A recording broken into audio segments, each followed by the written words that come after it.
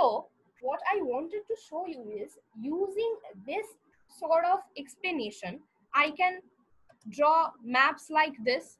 So for this case, you see this, the base page, the base blue page, it's built with pieces of cardboard. So that there's a bottom cardboard piece which has the largest area, then there's another cardboard piece which has a which has a lesser area, then there's a third cardboard piece placed on top of it which has a further lesser area, and we have built up a sort of pyramid or a mountain shape with the cardboard pieces. So we can do that with this as well. So you see all the points that are at this edge of the cardboard piece, they are at this height, they are at a particular constant height given by the number corresponding to this height, and we can have a bird's eye view. So it's kind of like the Mount Fuji that I looked into, the example of Mount Fuji that I looked into, only it's made of cardboard pieces, and this is the bird eye view. Now what happens if I plot them on a piece of paper? So you might have seen these sorts of pictures in your old geography books. These essentially represent the contour lines of a particular place. So these, take any line. If you take any line, the points that lie on that line will lie at a same height. So this point and let's say this point, they lie on the same height. Let's take this point and let's take this point, they lie on the same height.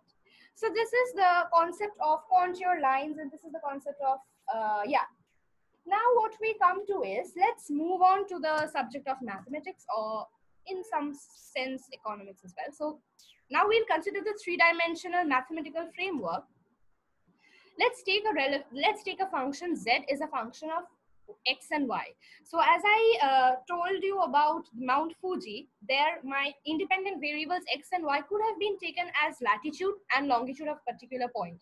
So every latitude and longitude corresponds to a particular point on the surface of the earth, and that point on the surface of the earth has a particular height. So if a function is sort of like a machine, so you give them some inputs and they pull a certain output from that.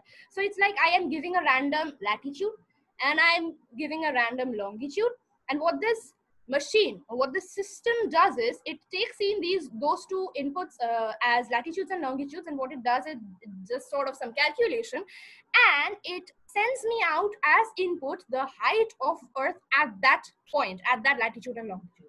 So that's sort of a function that I discussed. Now, that is, yeah, as I mentioned before, x and y are my independent variables and z is my dependent variable. So in case of Mount Fuji, x and y were my latitudes and longitudes, and z was the height at that point. So what I'm doing is I'll take one illustration, but this time it will be mathematical. So yes, that's not a mountain. If you wonder whether it's a mountain or not, it's not a mountain. It's basically a mathematical curve. So this mathematical curve, what I've done is let's mark these 6 pictures with numbers, so it'll be easier to refer to these. So what I do is, let's take these 3 curves are the same curves. What happens is, if I chop off, as I mentioned before, if I chop off the curve at a particular height, so say this amount of height. So what I have done is, this time I tell my, what should I say, analyst to chop off my curve. No, this time it's not a mountain. So I chop off my function at a particular height or a particular z value. So z is taken to be the height. So x and y are on the x-axis and y-axis. So those are on the bottom. And the height is taken as the z parameter. So what I do is I chop off the mountain at a given value of z height. And what I do is I ask my analyst to draw the cross section of that chopped off mountain or chopped off curve or chopped off function. And what he does is he draws this picture. So you see, if I chop off this mountain, I do get sort of this picture. So that's what I get. If I chop it off at a higher z value for this function, you see, it's sort of this infinite, what should I say? It's sort of an infinite shape that I get. So that's what the analyst did for me. It chopped off my function at this given. So I give my analyst the Z value. I tell him to cut it off, let's say at a height of 5 units. So I ask the analyst to find those values of X and Y, which give me a Z value of 5. So what the analyst does is the analyst puts forward all these points as the inputs which give me an output of 5. So if this point has a coordinate of, let's say, x1 y1, then if I put x1 and y1 as the input of this function, I get 5 as my output, because I had asked him to chop off the mountain at a height of 5 units or a z equal to 5. So what he does is he gives me those values of x and y which give me an output of 5 units. So that is what happens in the third case as well. Here maybe the height is some 7 units, and what he does is he gives me those values of x and y which give me a z value of 7 units. Let's take another example. So this is another curve. Again, it kind of looks similar to the one that we did before, kind of has another two-peaked mountain of sorts. And what my analyst does again is I give again a value of z. So I give him a value of z, and he gives me an x and y pair of coordinates. So that is what you need to remember. What essentially are the inputs and what are the outputs? So I give him the dependent variable value, and he gives me the independent coordinates that follow from that dependent variable for that particular fixed constant value of dependent variable. So if I chop off my function at this, so if my x moves in this direction and chops it off at this black line, then this is the set of points that I get. Please note that the points are essentially the points are on this line segment. It's like a shaded portion, and you might be tempted to say, okay, this point is also on the line. That's not on the line. Only the points that lie, where's my computer? Yeah, where's my pointer? Only the points that lie on this border are considered. So this xy coordinate gives me this value at this height z. This xy coordinate gives me this height z, or maybe on the other hand, on the other side of the mountain. But whatever, that is the essence of the story.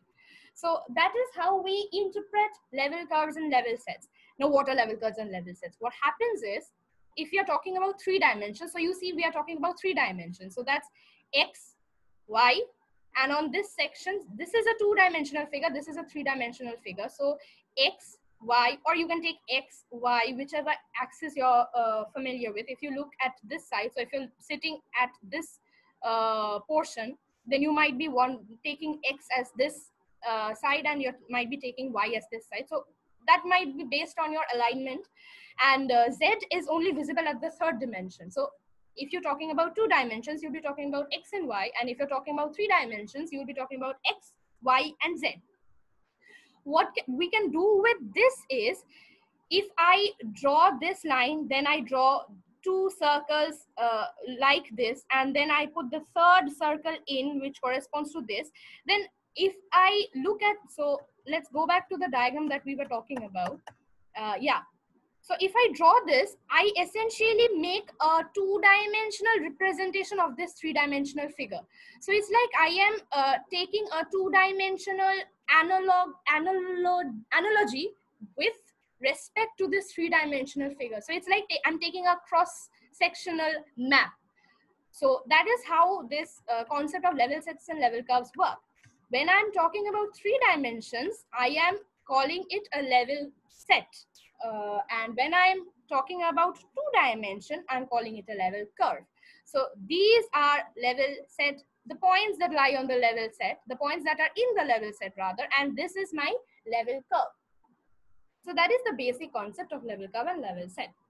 So by conclusion, we can say that a level curve is a function f x comma y. A level curve of a function f x comma y is the curve of the points x, y, where f x comma y is some constant value. A level curve is simply a cross section of the graph of z equal to fxy taken at a constant value, say z equals c. A function has many level curves as one obtains a different level curve for each value of c in the range of fxy. So let's take it again step by step and let's match it with the ones that we had studied till now. So a level curve of a function fxy. So we have a level curve for a particular function fxy. Say in my example, I was talking about height of Mount Fuji. So that was a particular function. Is a curve of the points xy. So as I mentioned before, it's a curve. So it's not a one-dimensional thing or something. It's a curve, and it's based on the values of x and y. So this curve gives me different values of xy, where fxy is some constant value. So I'm talking about those xy pairs, or I'm talking about those latitude longitude pairs which give me a particular value of fxy, or in other words, in terms of geography, it gives me different fixed values of height from the sea level. So a level curve is simply a cross section of the graph of z fxy. In geography, the level curve will simply be a cross section of the mountain that I've taken under consideration at a constant value, say z equal to c, or at a constant height from sea level. So a function has many level curves, of course. If I cut my mountain at different heights, I'll get different level curves to say. So as one obtains a different level curve for each value of c, or in my case, in geography's case, each value of height from sea level in the range of fxy. So of course, in the range of fxy also plays a very important role. As I mentioned before, if you remember, the height of Mount Fuji, as I had mentioned, was some 3,775 meter or something of the sort. And if I tell you to give me the isocone for a height of 5,746, that won't be considered because it's not in my range of fxy. My fxy was in some 2,000 meters to 3,776 meter, at most 3,800 meter. So that needs to be the range of z. I can't give you a value of z that does not lie in the range. So the range of fxy, or the range of z, is of prime importance in case of level sets and level curves. So that is the basic story behind level curves and level sets.